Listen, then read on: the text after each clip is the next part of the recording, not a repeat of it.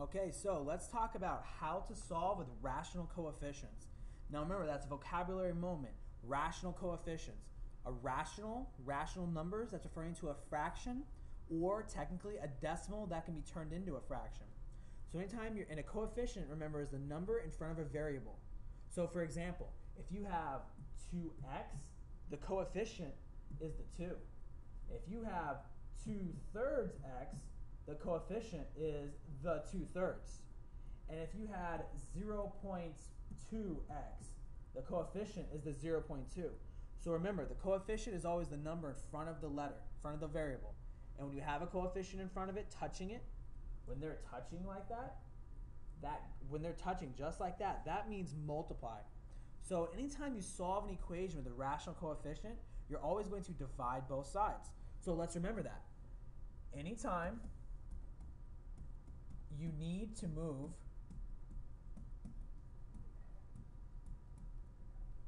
a rational coefficient, I'm sorry, not just rational, any coefficient, not just rational. Anytime, any u, that doesn't make any sense. Let's see, let's try that again. Sorry about that. Okay, so let's see. Anytime you move any coefficient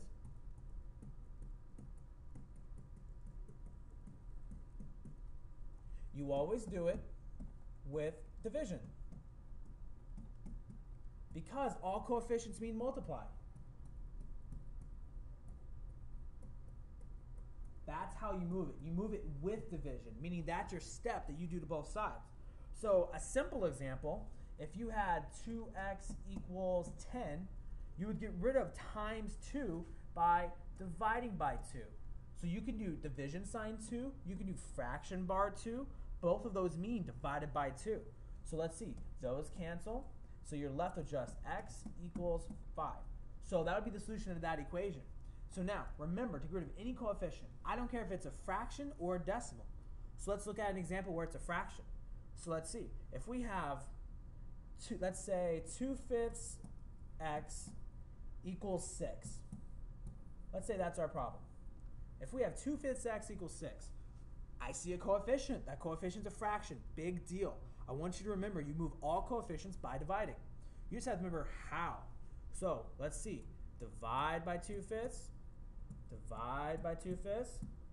Okay, so now just like over here on this example, the coefficients are going to cancel when you divide. So cancel, cancel. So on the left side, we have just x. Now, on the right side, we got to figure out how to divide by 2/5. And we mentioned this in other videos, but just in case you haven't watched them, we're seeing it for the first time, no problem. We've got 6 divided by 2/5. Some of you remember this as keep, change, flip. Some of you remember this as you just remember how to divide by any number. When you divide by a number, especially a fraction, when you divide by a fraction or a number, you always multiply by its reciprocal. That's one way to do it. So let's see, 6, we need 6 to have a denominator. Since it doesn't have one, we'll make it a 1. You do that with all whole numbers. That division becomes multiply. This is why we multiply by the reciprocal. Or in keep, change, flip, this is the change part. Now it's time for the flip part, or the reciprocal part. 2/5 becomes 5/2. So we now have x equals 6/1 times 5/2. Many of you know shortcuts when multiplying fractions, but just for now I'm going to keep it simple. I'm not going to use the shortcut. So let's see, that gives us x equals 30/2, because 6 times 5 is 30, 1 times 2 is 2.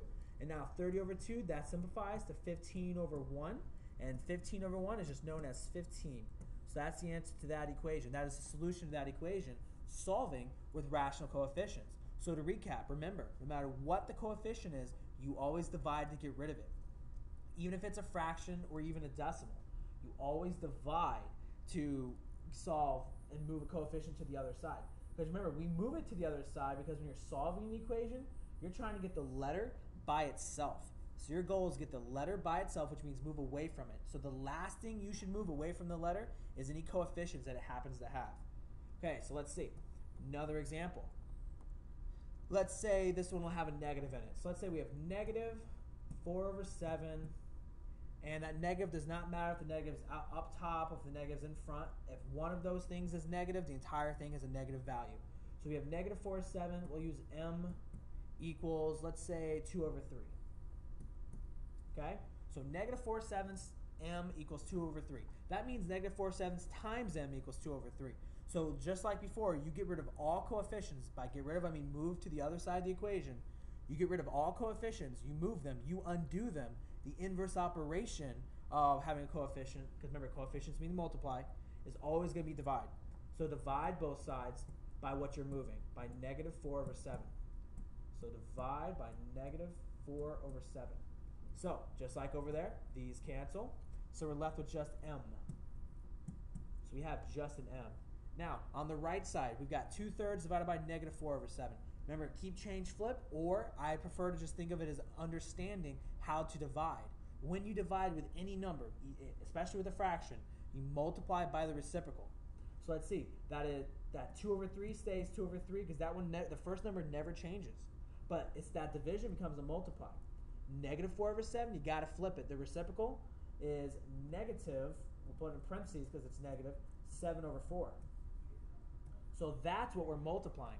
So again, I'm not going to use the shortcut because I don't want to confuse you with more steps than what's necessary, but you're welcome to use a shortcut on the 2 and the 4, but I'm not going to worry about that right now.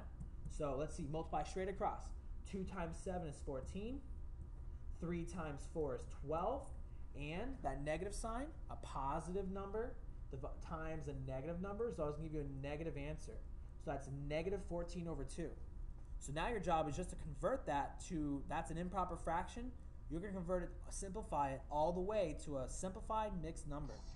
So I will go ahead and I'll simplify it first. So what you do is you see, okay, what goes into 14 and 12? I know that 2 goes into both of those. So that becomes negative 7 over 6. So now you're really converting negative 7 over 6. So let's see. That leaves us with m equals 6 goes into 7 one time with the remainder of 1. It has the same denominator of a 6. It was negative before, and it's still going to be negative now. So your final answer is m equals negative 1 and 1/6. And that's going to be your final answer to that equation. So even if one of them was negative, just keep track of your negative and simplify your final answer back into a mixed number. Okay, so one more example, and we'll do this one with decimal. All right, this next equation will have a decimal in it, so once you realize, even if the coefficient is a decimal, you're still going to divide. So let's see. Let's if we had 0. Let's say 3x equals, and we'll make it, I don't know, 18. So 0.3x equals 18. That means 0.3 times x equals 18. And so to solve this equation, we have to get rid of 0.3. You get rid of 0.3 by doing the inverse operation of multiply, which is divide. So let's see. We divide both sides by 0.3. Divide both sides by 0.3. Okay, so those cancel. So on the left side, we have just an x. Now on the right side, you have 18 divided by 0.3. That just means you got to figure out what is 18 divided by 0.3. Not the end of the world. We're going to do long division. Okay, so let's see. You got 18 divided by 0.3. So now, remember, when you divide by a decimal, you've got to move that decimal place over until it's a whole number. So out here, you move that decimal once to make it a whole number. So that means in here, you're going to move this one also once. So you move that over once. So in that gap, you get a 0. So that decimal inside of here goes straight up, and so your decimal and your answer will be right there. So what you're really calculating is 180 divided by 3. That's what you're really calculating right now. So let's see. Let's do long division. 3 goes into 1 0 times, so I'm going to skip that. 3 goes into 18 6 times. 6 times 3 is 18 even. Subtract out, you get a 0. Bring down that other 0, so you have another 0. 3 goes into 0 0 times. 0 times 3 is 0. Subtract 0. I know it seems silly doing all the zeros, but I'm proving that you have a remainder of 0. So look at your answer, though. You have 60.0, I guess you want to put a 0 there. So you have 60. So that means 18 divided by 0.3, it's going to be 60. So x equals 60. And so your final answer is the solution to that equation is x equals 60. If you weren't sure, you could always plug it in and do 0.3 instead of an x, put a 60 there. Do 0.3 times 60, and you'll get 18 as your answer. So you'll have 18 equals 18, which is a true statement, which is always true. That reminds me to always remind you, always check your answer when you have any doubt. Even when you don't have doubt, sometimes you're overconfident. On a test or a quiz, you got the time left over. Use it to check your answers by plugging them back in and seeing if it is a true statement. Always. That is especially important with more complex equations that you can't necessarily do a one step in your head. All right, so solving rational coefficients, one more time, just remember, with any coefficient, you always move it to the other side by dividing. So what if it's a whole number? So what if it's a fraction in this example? So what if it's a fraction in this example? You still divide both sides by that coefficient. And so what if it's a decimal in this example? You still divide both sides by that coefficient. You then just have to rely on your skills of how to divide by a fraction, how to divide by a fraction, how to divide by a number, how to divide by a decimal. So that means those details, those foundational skills are something you want to make sure you are more than willing and able to do. So this should help you with all equations when you have a step in them, when you got to get rid of a coefficient. Because you're going to be doing multi-step equations and two-step equations and equations with variables on both sides, to where you're at some point you're going to have to get rid of a coefficient. Sometimes it'll be a fraction, sometimes it'll be a decimal. So if somewhere inside of your problem, usually the very last step, when you go to get x by itself for that final step or whatever your variable is, you're going to divide both sides by the coefficient. So remember that. You always get rid of coefficients by dividing. Good luck, guys.